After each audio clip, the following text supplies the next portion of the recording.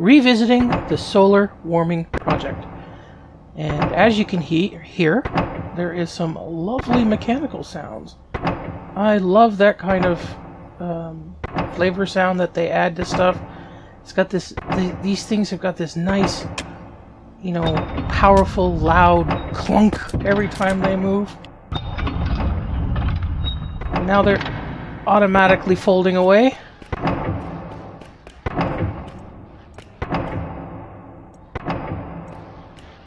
Let's get outside so we can talk a little better. So I've made some significant alterations to the last solar warming project. Before, I was just using a space with the passive radiators running through it to try to steal as much thermal energy as possible, solar energy as possible. And it didn't work out very well. When I reloaded and said goodbye to the airs, the thermal forcing peaked at 130 degrees. So prior to that, it would wave around a bit, but still it was close to the 120 to 140 range pre-atmospheric updates. Post-atmospheric updates, it went to 130 some odd here on the moon and just locked there. The sun would come up, it would beam down into the building, and it just wouldn't do anything. It wouldn't bleed off any heat either, but it wouldn't gain any more. With those radiators, those large extendable radiators, all of that changes. Those radiators can absorb thermal energy far and above what the constant is in the game. Just hold on, I'll be right back.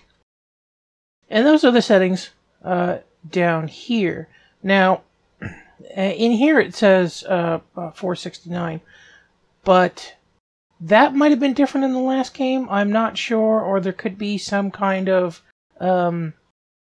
shortfall. Like these temperatures, your greenhouses may not be able to get up to this temperature. It may only be able to get up to like a third of the temperature. I haven't played with it, and like I said, the save that I'm playing on is pre-atmospherics patch, update. So these temperatures may not be the same. I have no idea, but this is what's supposed to be the maximum temperature that the star can force into an area. Okay, let's get back to the save file. But here we are with much higher temperatures. Like if we go in down here, and we will open this up. This side is just open air right there. So the greenhouse has gotten up to 673 degrees Celsius. I've had difficulty controlling that temperature. Originally, I had put in some passive radiators just to get the temperature up, but then I started worrying if the temperature got up too high, it might melt the walls. So then I tried to pull the temperature down using portable air conditioners, and that didn't work at all. It seemed to just freeze the temperature in place, but they weren't very effective. Plus, they were pulling too much power. Right now, this whole setup pulls a kilowatt of electricity, and that's a bit much in my mind. Most of that comes from, just keeping these batteries charged, but it comes from other things too. Like I think each one of these power nodes, they pull a certain wattage. These guys all pull a wattage, and I'm using all of these to keep the pressure maintained in these few buildings. This one is just a waste building. I'll show you inside the building and my special little high pressure airlock, which is not super special at all. I think blast doors are indestructible. I can't remember. I do know that they handle much higher pressure. Oh, and this. There we go. So in here, I can't pull the the tablet out because I don't have the fireproof tablet, but in here is pretty hot. It's 265 degrees, and it seems like every time I touch something I burn. Oh no, I'm just burning. I don't know what's burning.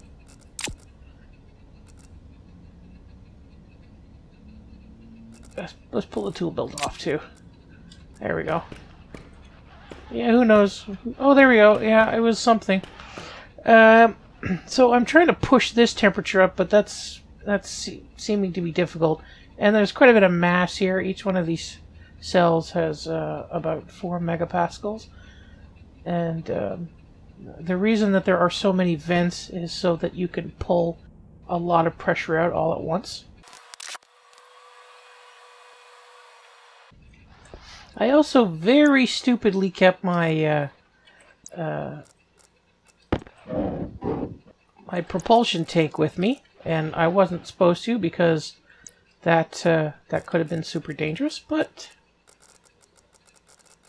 nothing bad happened. Where's my tool belt? Oh, there it is. Put the light back on the tool belt. We lost the battery. Doesn't matter. Let's just keep on going. I'm only using one gas right now. It's pollutant. It's what did I say it was? Chlorine. And now these structures over here is for cooling down. I was experimenting and cooling the storage block, but I've cut that out for now. And here's just the thermal overflow tank. So we have 3.9 millipascals of water, megapascals of water at 681 degrees. So we have quite a bit of thermal mass there. Probably not enough to run stuff for a very long time, but this is a small greenhouse. This is a small thermal plant. I also found that you don't need a lot of gas in there to get the things going. You can't actually have those in vacuum and get as an efficient absorption of light, because when they're in direct sunlight in a vacuum, they seem to struggle to get above the baseline temperature, which again, it says in the menu that it's 400 and something, but I was having difficulty in the hundreds range, like 112 or something like that. I will load up my other experiment. Here's the other experiment, and basically this experiment I was just trying to see if I could power a furnace solely by solar energy. And I've found a couple of problems with it. Like, for instance, it's very hard, as I said, to get these large radiators to go above 100 degrees if they're in vacuum. But as soon as you put a little bit of atmosphere around them, and I mean a tiny little bit, it doesn't need to be a lot, it can be like 1 or 2 kilopascals of anything, just to prevent the unit from radiating out at any time, because there seems to be certain periods of the day where they will just stop absorbing heat even though there's sunlight directly on them. In this experiment, I was trying to pump up the thermal differential by using the air conditioners to, just inject high temperature into this line here, and it was not unreasonable. Right now we're at 267 or 297 degrees with a few kilomoles of gas, and then this is just for stabilization. There's not a lot there, but limitations. Let's pull this out. I think this will have the code that's running this. It's just a very simple code. So it's just a basic solar code for solar panels. But this here, where is it? So this is the, what's it called? The solar sensor? What is it called? A daylight sensor. So this is the daylight sensor on the top, if I can get the button. This is the daylight sensor on the top, and basically all of it's doing is, this is just telling it if it's in sunlight. And if it's in sunlight, open the shutters. That's it. And this is important because if the shutters are open at night, you will lose more than the energy that you brought in. Now, there's also another way to artificially ramp up how much thermal energy you are absorbing. If your water or your whatever substance that you're using as your medium is extremely cold, if it's super chilled, it will heat up much, much faster. There'll be a much higher gradient. I think. Well, let's take a look at that right now. Just pause it for a sec. I'll be right back. Now, this might be super difficult to read just because of my native resolution in the on my computer, but these are some of the scripts to actually move atmosphere around in the game. And this here, this number here, and this number here, these two mathematical variables, and then down here is this is the passive script down here, which is a little more complicated, is what moves gas around the networks. And as you can see, it's fairly convoluted. I don't know what it's based on. So desired pressure here, desired pressure change, I'm not exactly sure where that's coming from. I've looked in it. There's also a few flags here that I find interesting, like state matter. So the matter state, sorry, I read it backwards. That tells me that there may actually be state changes that are going to be introduced in the game. I don't know how long this has been in here because I didn't actually look at the code before. So this could make moving fluids around much harder. And when I say fluids, I'm including gas because gas is a fluid. So this definitely will change how atmosphere is handled into the future. But if we go down here to the passive script, somewhere down here, it's basically, there we go, max value of float. And this is for the third option of move to equalize. So if we go back up to move to equalize, that is the desired pressure. So basically, the maximum value of float is some number. It's not 65535. It's a really large number. Anyways, which is kind of weird to me because why would you be using the maximum value and then stripping it down? I would think that you would use the differential. Now, C is my worst language when it comes to programming. So, and I have a really large mental block, so I will read this and I will try to figure it out. And then like 10 minutes after I read it, I will flush it out of my mind because I hate C so much. I don't know why I hate C. Maybe I had a traumatic event when I was a young adult. I have no idea, but I hate C. I will code in any other language that you put on the table. I will avoid C as much as possible. I have learned the basics of C half a dozen times, and each time I finish the project, it's ejected out of my mind, and I have to relearn it again every single time I use it. I hate it. But if you want to look at this stuff, just download .peek, go to the Stationeers directory and look for the C#.dil, and then you can decompile it and look at it. There's a few dils in there that are building these APIs for the game, but this is the move to equalize API. This one here, this move to equalize bidirectional, is for, just like the manual valve, but it's doing a lot of things that I'm not really sure why. Whatever. Let's get back to the game. Okay, back in the game again. So originally I had like 5 of them here, but then I wanted to test what would happen if there was just one. And as you can see, we're getting some mediocre results. let's put some gas in there. Now we have a little gas in there, and that gas will go up to some equalization temperature. Unfortunately, now we can no longer get in to see what the radiator's doing, but we can see that we've gone up to 119. Like it's actually raising quite a bit quicker than it was before, and it's not giving the proper results here. Right now, it's saying that it's a millijoule, 300 millijoules going into the system. That is not the case. I think this reading here that we're seeing is from these passive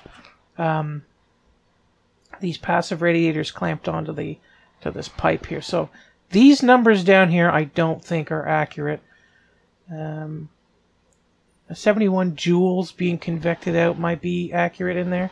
I'm not 100% certain, but I think we're going to see a rapid warming. We're already above the 130 some odd that I said was difficult to get over. Without that gas in there, it was actually difficult to get over just 100. I should have showed that off more, but take my word for it. It was difficult to get over 100. And now that the thing is closed, it's going back down, but it's not going down because it's being bled out. It's going down because that cell over there is pulling thermal energy out. So if I disconnect this, we can see that it's now stable at 133. We'll put that back in just so that that temperature pump will continue to function. Now over here, I don't think we went up much, did we? I don't remember what that temperature was before.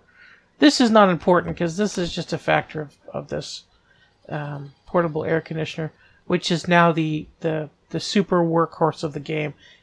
If they change this, I will be very sad. Please do not change the portable AC.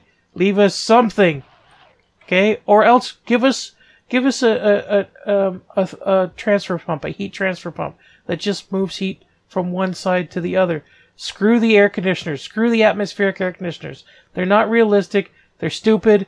Just give us something that will just move temperature. Something that is a basic heat pump. That's all I want from this game. Please. Anyways. I should write one myself, but I don't want to, and I don't want to program in C. Even if it was Luca. If it was Luca, I would be all over that shit. I hate Luca too, but I don't hate Luca as much as C. Oh, God. Do I hate C. This is going to be my lamenting hour for C. It's also all self-sufficient. I'm not running RTG over here. I am running an RTG over here just because I haven't really looked to balance this out. Plus, I'm charging the nuclear battery in here, so we don't want that. And we have a separator here. I don't care. Let's wait for the sun to come up, and then we'll continue to observe this.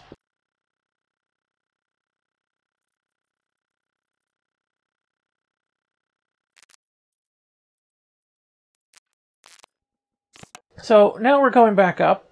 We lost about 10 C of thermal energy from that thing pumping away.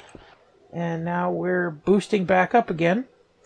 But we didn't drop below 100. As you saw when I first started the game, we were at, or first started the save, we were at 87. But now that we've just enclosed that thing with a little bit of atmosphere, like 16 kilopascals of garbage, and it's also taking on some thermal energy. And I mean, the atmosphere is lower than what the radiator is absorbing, which is fine. That should go up to about 133 and then stop. Now, is this realistic? No. This the radiator should also be communicating with the atmosphere. The fact that the atmosphere is insulating the radiator, that is accurate. If you put in something to, like, if you put a steel sheet, okay, and you sit it in space, like just a sheet of aluminum or something, and you're sitting in its space, and it's being hit by the sun, it's going to shoot up. The temperature is going to skyrocket. But then if you roll around the planet and the sun is occluded, that temperature will drop like a stone. It will vomit all of its heat out immediately. But if you wrap it up in a cylinder of atmosphere, atmosphere is like Cool Whip. It's like frothy cream. It's got a lot of space in it.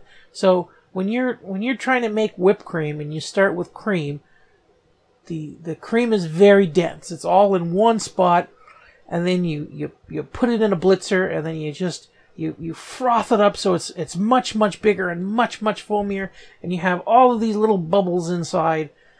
That is what atmosphere is like. Atmosphere is just a big fuzzy mass. It's a big fuzzy piece of matter that is sitting around your solid piece of matter, so that when the solid piece of matter is radiating out energy, it hits the fuzzy mass, and the fuzzy mass will start picking up energy. Now, transferring energy through radiation is very inefficient. A lot of space shows and movies will, space people and dump them outside, and you'll see them freezing almost immediately. They won't. All of the exposed tissue, like their eyes and their mouths and their ears and their butt and everything, that will all evaporate any kind of fluid, especially water, very quickly. But your skin is a good thermal insulator. There have been experiment accidents where people have been exposed to hard vacuums for like up to 10 or 15 seconds and have walked away fine. Your skin can hold your thermal energy inside very well, and the radiating out will take... I calculated it once, and I can't remember what it is. I think I'm exaggerating when I say months, but at least a couple weeks, like 10, 14 days. I don't know. I'm just bullshitting when I say those numbers, but it will take a long time to radiate out. If you take a bottle of water to space in an aluminum container, not a thermos flask, just an aluminum container. Thermos flask would be stupid in space because you already have a vacuum. But if you take that water bottle and you chuck it out into orbit, it's not going to freeze immediately. And it may not actually freeze because it'll keep going into the sun. It might actually explode from the water vaporizing from the sun hitting it. The thermal forcing, I'm probably using that word wrong, but the thermal radiation hitting the aluminum structure is far higher, in magnitudes higher than the amount that a black body would be. There's a high libido, but I mean, it's when you're occluded from the sun, you're considered a black body because you have no reflectiveness. Anyways, no, I'm saying that wrong. Okay, I'm going to cut that part out. Suffice it to say, the amount of energy that you can dump into space from your tiny little body is far lower than what the sun can inject into you. So this is very accurate. The windows should be spilling out some energy as well. There should be some communication between the vacuum and the windows. But I mean, you make bases on Venus. These windows worked as perfect insulators as long as the sun doesn't shine on it. So that seems to be a constant in the game that is not realistic. And by the way, I cut out a whole bunch of stuff there where I was rambling about and I was doing the maths wrong. And I did not do any research before I started blabbing off. This is just all stuff from memory. So after blabbing on for a while, we're now at... Oh, that equalized way above 130. I'm kind of surprised. So now we're at 175. And we are getting... See, it says millijoules, but those are moving much higher than millijoules. We'll go over here, and we will see we are now at 246. Now, just to prove that I didn't, I didn't start the experiment in a weird place. Let's remove all that gas. And my case fan is now acting up on my computer. Isn't that nice? Although it's been acting up for years and I should replace it. Okay, now we have no atmosphere in here. We have a tiny bit, no, we have no atmosphere in here. Okay, good. And that radiator is already dropping like a stone. So just that tiny bit amount of atmosphere, and we can pump our temperatures up much higher than we can expect. This is important because if we can do this, if we can insulate our radiators, you can then make a huge farm to run everything off of thermal energy. Now, that's not very practical in the game because the game makes it very easy for you to generate electricity and to use other stuff. But Jesus, look at that tilt. That is a wild tilt on Earth there. Like, that is distracting the hell out of me. That's so wild. Look at that.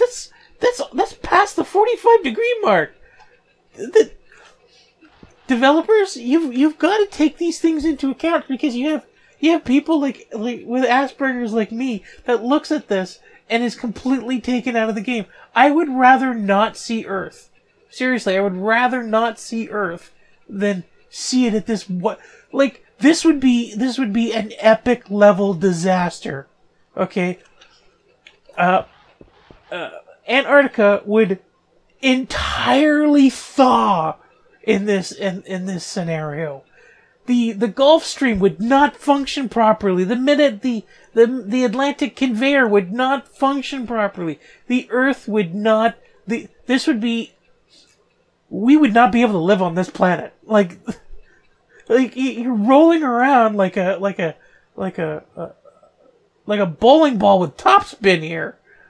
Jesus, you made me forget everything I was talking about. You stupid false planet. Bleh. So we go back. Oh God, because the solar panels, they generate way too much electricity, but also all of these little features and everything, all of the devices, they use up way too much power. It's not very realistic in that part, but I love running these kinds of experiments, and we got quite a bit of thermal energy just from those few minutes of having the solar panel in an insulative atmosphere. Oh, it's not plummeting anymore. It's still going down slowly, but as you can see, the equalization temperature is much. Why isn't this? Oh, I put the logic reader down to see what settings I could play with. Okay, back to the thermal farm.